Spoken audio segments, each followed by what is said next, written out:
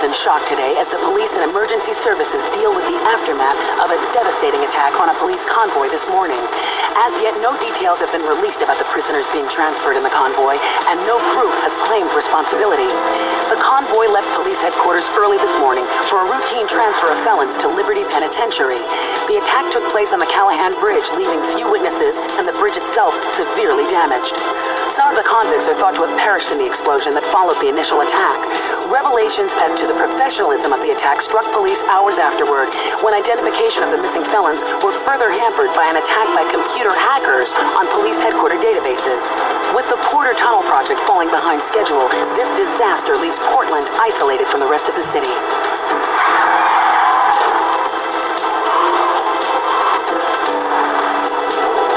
Come on! Senor Dickhead! It's no problem to kill you.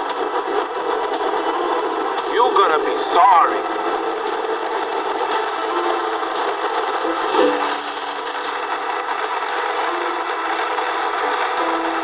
Aye, get lost.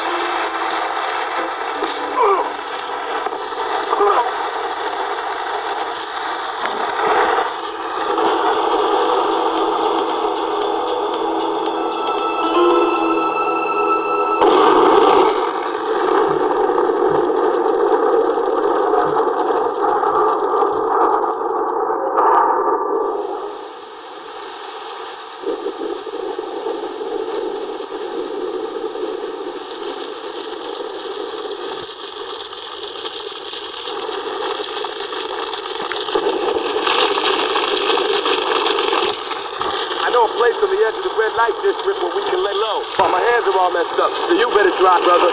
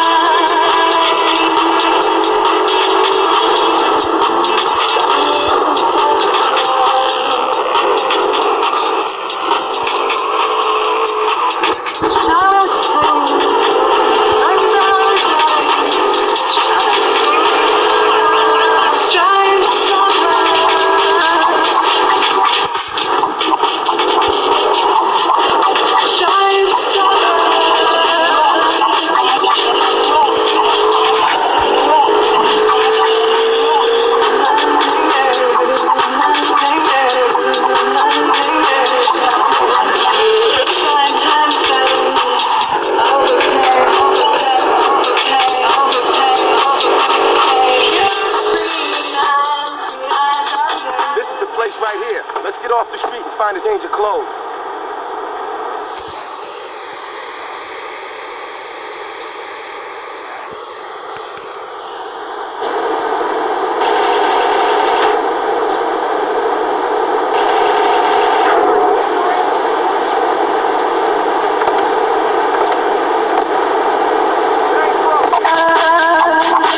I know this guy, connected, his name's Luigi. Me and him go back, so I could probably get some work. Come on, let's head over there.